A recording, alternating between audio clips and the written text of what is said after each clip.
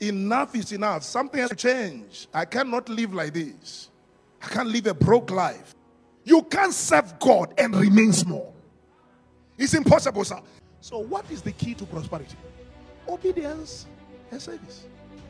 If you obey him and serve him, what will you do? You will spend your days in prosperity and your years in pleasure. That's it. This is what will set you above. Listen, sir, you can be promoted during COVID. 3 times, 4 times, you can be promoted. It is, look, all you need is God on your side. Sir, you are less enough is enough. Don't watch your family decay. I said don't watch your family decay.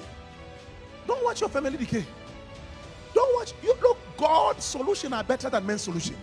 This is his solution. Look at Isaiah 119. It's the same thing. Same thing that God is saying to you. Are you willing? Are you willing? If you are willing and you are obedient, you shall eat the good of the land.